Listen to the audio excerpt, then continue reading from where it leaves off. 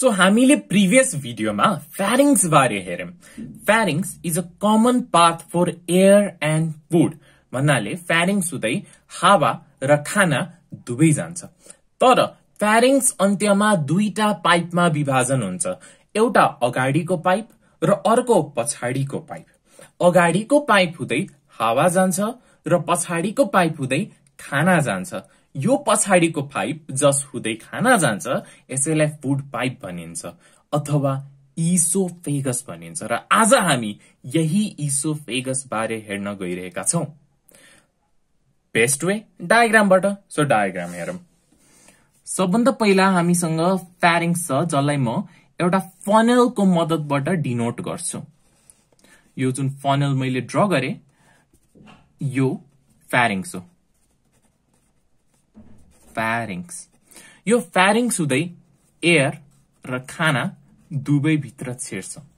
तर यो एयर अगाडिको एयर पाइप हुँदै जान्छ र खाना पछाडिको फूड पाइप हुँदै जान्छ जसलाई इसोफेगस भनिन्छ. यो जुन मैले यहाँ बनाए यो इसोफेगस हो. इसोफेगस अथवा फूड पाइपले pharynxलाई स्टमकसँग कनेक्ट गर्ने काम गर्छ. सो यहाँ मैले स्टमक पनि ड्रा गरे.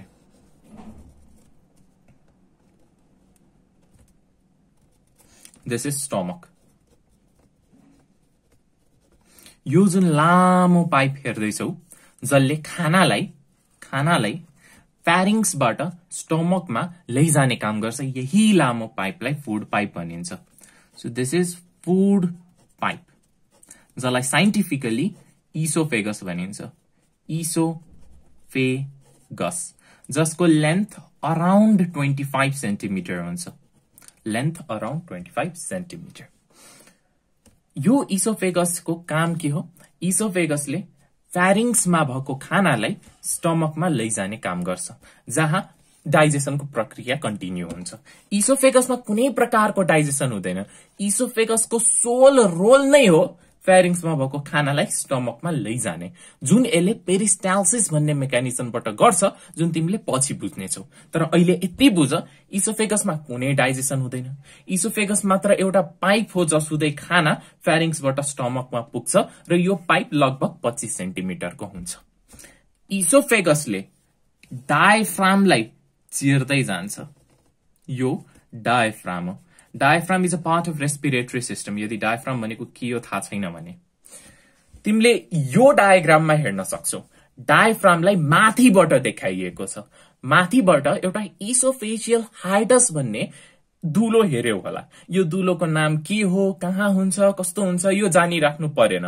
यसबाट यो डायग्रामबाट मैले मात्र एउटा कुरा देखाउन खोजेको त्यो हो कि कसरी इसोफेगसले डायफ्रामलाई छिर्दै अथवा पेनिट्रेट गर्दै स्टमक कहाँ जान्छ. त्यही इसोफेजियल हाइटस जुन छ त्यही हाइटस हुँदै इसोफेगसले डायफ्रामलाई चिर्छ र फाइनली स्टमकमा पुग्छ. डायफ्राम जुन मैले यहाँ देखाएको छु साइड भ्यू अफ डायफ्राम, यो डायफ्राम भन्दा माथिको पोर्सनलाई थोरासिक क्याभिटी भनिन्छ किनभने यो क्याभिटी थोराक्स भित्र छ. यो माथिको जुन भाग छ जहाँ छाती छ यो थोराक्स भयो र यहाँ जहाँ भुडी छ, पेट छ, इन्टेस्टाइन छ, आन्द्रा भुडी छ त्यो एब्डोमेन भयो. सो अब्भियसली यहाँ डायफ्राम भन्दा तलको क्याभिटीलाई एब्डोमिनल क्याभिटी भनिन्छ. Abdominal cavity.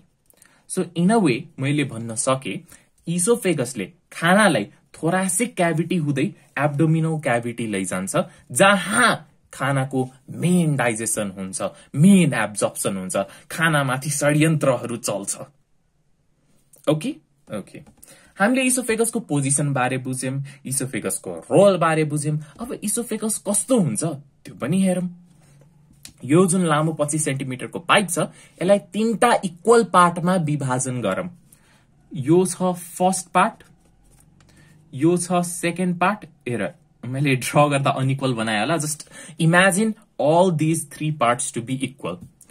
So 3टा भाग मध्ये यो पहिलो एउटा भाग. सो फर्स्ट 1/3, यो मिडल 1/3 र यो लास्ट को 1/3. फर्स्ट 1/3 इसोफेगस को वॉलमा भोल्युन्ट्री मसल पाइन्छ. भोलिन्ट्री भन्नाले it is under our control.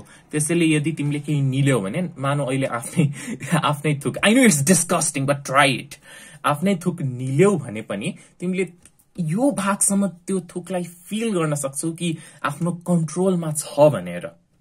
त्यसपछि यो अन्त्यको 1/3 भागमा इनभोलिन्ट्री मसल मात्रै हुन्छ, which is completely not under our control. र फाइनली यो बिचको 1/3 भाग अफ इसोफेगस छ, त्यहाँ both voluntary plus इनभोलिन्ट्री मसलको means muscle under our will and muscle not under our will को मिक्सचर पाइन्छ, भनौं मिक्स पाइन्छ। यो भयो इसोफेगसमा पाइने मसलको composition at various parts of oesophagus. इसोफेगसको upper रिजनमा र इसोफेगसको लोअर रिजनमा एउटा सर्कुलर मसल पाइन्छ। यहाँ अप्पर रिजनमा एउटा सर्कुलर मसल पाइन्छ जसलाई मैले डीपली गाढा पारेर देखाए, र यहाँ लोअर रिजनमा पनि एउटा सर्कुलर मसल पाइन्छ जसलाई पनि मैले डीपली गाढा गरेर देखाए। यो दुवै सर्कुलर मसल एक्चुअली स्पिङ्टर हुन्। स्पिङ्टर बन्द हुन सक्छ र खुल्न सक्छ। यहाँ स्पिङ्टरको काम के छ अहिले भन्छु। सो यो इसोफेगसको माथि पाइने हुनाले यो स्पिङ्टरलाई अप्पर इसोफेजियल स्पिङ्टर भनिन्छ। नाममा कुनै गाह्रो छ? इसोफेगस भन्ने पाइप छ, यो पाइपको अप्पर रिजनमा पाइने हुनाले अप्पर इसोफेजियल स्पिङ्टर। यो इसोफेगस भन्ने पाइप छ, यो पाइपको तल पाइने हुनाले लोअर इसोफेजियल स्पिङ्टर। नाममा कुनै गाह्रो छैन। अब यो जुन स्फिङ्क्टर प्रेजेन्ट छ यो ठ्याक्कै फ्यारिङ्स र इसोफेगस जहाँ कनेक्ट हुन्छ त्यो जंक्सनलाई सर्कल गरिरहेको पाइन्छ। भन्नाले यो फ्यारिङ्स छ, यो फ्यारिङ्स इसोफेगस सँगै जोडिएको हुन्छ, यसरी हावामा उडिरहेको हुँदैन। कन्टिन्युअस एलिमेन्ट्री कनाल हो, कन्टिन्युअस ट्युब हो। यो फ्यारिङ्सले इसोफेगसलाई जहाँ जोड्छ, यो पोइन्टमा जहाँ फ्यारिङ्स र इसोफेगस बीचको जंक्सन देखिन्छ त्यही अप्पर इसोफेजियल स्फिङ्क्टर पाइन्छ। त्यसैले यसको अर्को नाम रहेको छ सर्को फ्यारेन्जियल स्फिङ्क्टर। किन सर्को फ्यारेन्जियल स्फिङ्क्टर? किनभने फ्यारिङ्स र इसोफेगस स्फिङ्क्टर, किनभने फ्यारिङ्स र इसोफेगसको जंक्सनमा पाइएको छ। सिमिलरली स्टमक र इसोफेगस बीचको जंक्सनमा, यहाँ स्टमकलाई अझै बढाइदिउँ, यो स्टमक र इसोफेगस बीचको जंक्सनमा यो लोअर इसोफेजियल स्फिङ्क्टर पाइन्छ। अब स्टमकको सबभन्दा पहिलो पोर्सन जुन छ, इमिडिएट पोर्सन, स्टमक भित्र छिर्न बित्तिकै यसलाई कार्डियाक रिजन भनिन्छ। र यो cardiac reason of स्टमकसँग oesophagus direct कन्ट्याक्टमा हुन्छ र इसोफेगसको जंक्सन स्टमकसँग यही कार्डियाक पोर्सनमा हुन्छ। त्यसैले लोअर इसोफेजियल स्फिङ्क्टरलाई कार्डियाक स्फिङ्क्टर पनि भनिन्छ। ओके, स्फिङ्क्टर पाइन्छ, राम्रो। यसको कुनै काम? अभियसली सर्कोफ्यारेन्जियल स्फिङ्क्टरको दुईटा मेन फंक्सन छ। फंक्सन 1, जब हामीले सास लिन्छौं, सास तान्यौ, यो सास अगाडि प्रेजेन्ट भएको एयर पाइप हुँदै जान्छ, राइट? पछाडि त फुड पाइप पनि त प्रेजेन्ट छ, त्यसबाट पनि त सास जान सक्छ, तर सास नजाओस् भनेर यहाँ पाइने स्फिङ्क्टरले आफूलाई क्लोज गर्छ र क्लोज गरिसकेपछि यहाँबाट सास जान सक्दैन। सो इट के गर्छ? Prevents entry of air in food pipe during इनहेलेसन। सास तान्ने बेला सास एयर पाइप हुँदै जान्छ, फुड पाइप हुँदै जाँदैन, किनभने फुड पाइप माथि पाइने जुन यो सर्कोफ्यारेन्जियल स्फिङ्क्टर छ त्यसले आफूलाई बन्द गर्छ। Oh, I'm so sorry. It's not सर्को.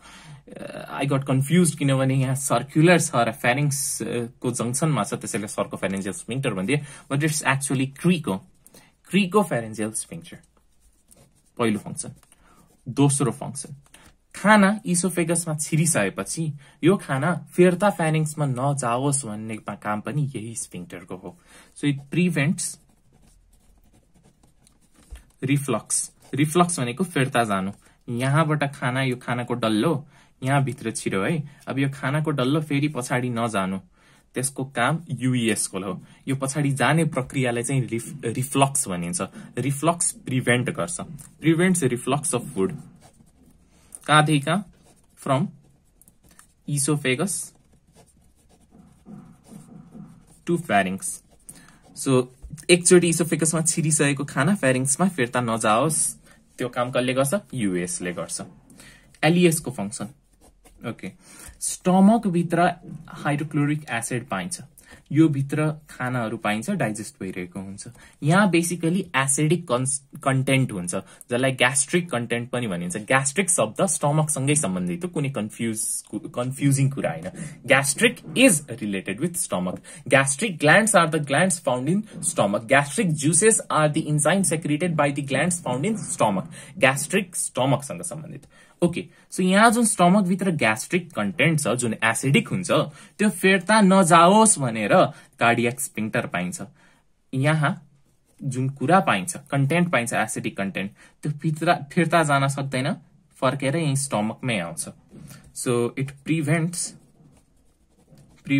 Reflux of gastric acidic content. पेटमा पाइने जुन एसिडिक कन्टेन्ट छ त्यसलाई फिर्ता इसोफेगसमा जान दिँदैन। कहिलेकाहीँ के हुन्छ भन्दा यो कार्डियक स्फिन्क्टर वीक भएर जान्छ, कमजोर भएर जान्छ। जब कार्डियक स्फिन्क्टर कमजोर हुन्छ, यो बन्द हुन सक्दैन, खुलाको खुलै रहन्छ। र जब कार्डियक स्फिन्क्टर खुलाको खुलै रहन्छ, रिफ्लक्स अकर हुन्छ, अथवा स्टमक भित्र जुन एसिडिक कन्टेन्ट पाइन्छ त्यो फिर्ता इसोफेगसमा जान सक्छ। र यो जुन डिजिज छ यसलाई GORD भनिन्छ, अथवा लेख्दिनमा full form gastro oesophageal reflux. हेर लामो नाम भयो नि, एकदम सजिलो के, जति लामो त्यति सजिलो। ग्यास्ट्रो भनेपछि स्टमकसँग सम्बन्धित, इसोफेजियल भनेपछि इसोफेगससँग सम्बन्धित, रिफ्लक्स भनेको फिर्ता जानु, र डिजिज भनेको कुनै समस्या छ। सो स्टमकबाट इसोफेगसमा एसिडिक कन्टेन्ट फिर्ता जाने डिजिजलाई ग्यास्ट्रो इसोफेजियल रिफ्लक्स डिजिज। यो कब हुन्छ? जब यहाँ पाइने कार्डियक स्फिन्क्टर वीक हुन्छ र बन्द हुन चाहदैन, खुलाको खुला रहन्छ। यही केसमा तिमीलाई छातीमा पोलिरहेको सेन्सेसन आउँछ। जस्तो तिमीले यो डायग्राममा हेर्न सक्छौ। फर्स्ट डायग्राममा कार्डियक स्फिन्क्टर फंक्सनल छ, कुनै समस्या छैन। स्टमक भित्रको एसिडिक कन्टेन्ट जुन छ HCl त्यो इसोफेगसमा जान सकेको छैन। तर दोस्रो डायग्राममा तिमीले हेर्न सक्छौ कार्डियक स्फिन्क्टर बिग्रेको छ, वीक भएको छ, जसको कारण त्यो बन्द हुन सकेको छैन, र स्टमक भित्र पाइने एसिडिक कन्टेन्ट इसोफेगस भित्र छिर्न सकेको छ। र जब इसोफेगसको वालमा, इनर वालमा स्टमकको एसिडिक कन्टेन्टले छुन्छ, तब पोल्छ, छाती पोल्छ। त्यसैलाई GORD अथवा ग्यास्ट्रो इसोफेजियल रिफ्लक्स डिजिज भनिन्छ। ओके, यो भयो स्फिन्क्टरको काम। अब इसोफेगसलाई तिमीले काटेर हेर है, यसरी एउटा टुक्रा यसरी स्लाइस पारेर तिमीले हेर्यौ, स्लाइस पारेर हेर्दा भित्रपट्टि इनर वालमा यसरी इन्फोल्डिङ हेर्छौ। यो जुन इन्फोल्डिङ छ इसोफेगस भित्रको, हेर हिस्टोलोजी अहिले म गर्नेवाला छैन, हिस्टोलोजीको लागि सेपरेट भिडियो हुन्छ, सो डोन्ट वरी।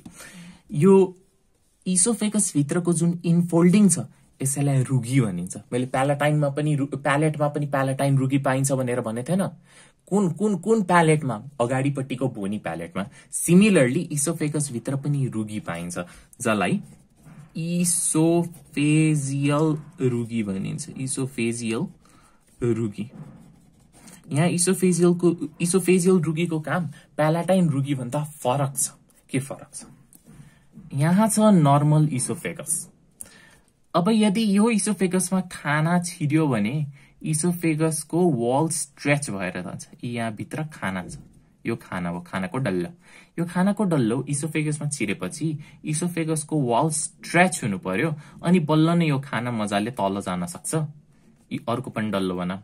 सो जहाँ खानाको डल्लो गइरहेको छ त्यो भागमा इसोफेगसको वाल स्ट्रेच हुन्छ। हो, यसरी इसोफेगसको वाल स्ट्रेच हुन सकोस् भनेर इसोफेगसको सबभन्दा भित्री पर्खालमा इसोफेजियल रुगी पाइन्छ।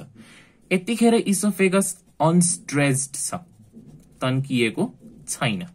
अब यो इसोफेगस स्ट्रेच भयो स्ट्रेच भएपछि हेर हल्का साइज पनि बढ्यो भित्रको ग्याप पनि बढ्यो यो ल्युमन जुन छ भित्रको ग्याप त्यो पनि बढ्यो यसरी किनभने यो भित्र फोल्ड भएको जुन स्ट्रक्चर छ त्यो स्ट्रेच हुन्छ तन्किन्छ तन्किसकेपछि स्ट्रेट हुन्छ यसरी यसरी र यहाँ भित्र मजाले खानाको डल्लो अटाउन सक्यो हो यो जुन अवस्था छ यो स्ट्रेच्ड अवस्था छ सो यसरी इसोफेजियल रुगीले खानाको इन्जेक्सनमा अथवा खानाको ट्रान्सफरमा हेल्प गर्छ इसोफेगसको इनर वाललाई स्ट्रेच गर्न मद्दत गरेर and that's it for oesophagus मैले के भने इसोफेगसले फ्यारिङ्सलाई स्टमकसँग कनेक्ट गर्ने काम गर्छ फ्यारिङ्समा भएको खाना स्टमकमा पुग्छ इसोफेगस हुँदै इसोफेगसमा कुनै डाइजेसन हुँदैन इसोफेगसलाई 3टा इक्वल भागमा विभाजन गर्न सकिन्छ जसमध्ये फर्स्ट 1/3 मा भोलिन्ट्री मसल पाइन्छ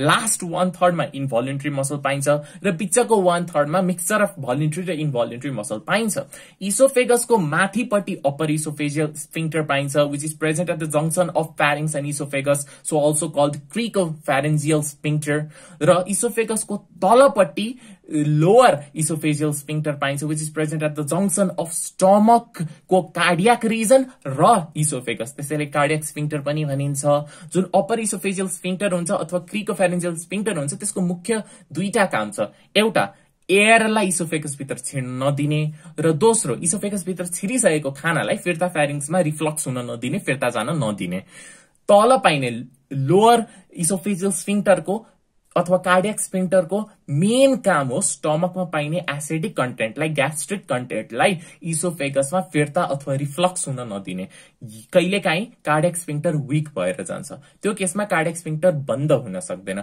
खुलाको खुलै रहन्छ त्यो केसमा स्टमक भित्र पाइने ग्यास्ट्रिक एसिडिक कन्टेन्ट इसोफेगस भित्र रिफ्लक्स हुन्छ र छाती पोल्छ र यही डिजिजलाई ग्यास्ट्रोइसोफेजियल रिफ्लक्स डिजिज भनिन्छ इसोफेगसलाई काटेर यसको ट्रान्सफर सेक्सन हेर्यो भने भित्रपट्टि इनफोल्डिङ हेर्छौ यही इनफोल्डिङलाई इसोफेजियल रुगी भनिन्छ जुन स्ट्रेच हुन सक्छ जब खाना माथिदेखि तल गइरहेको हुन्छ पेरिस्टाल्सिस मेकानिजमबाट एन्ड द्याट्स इट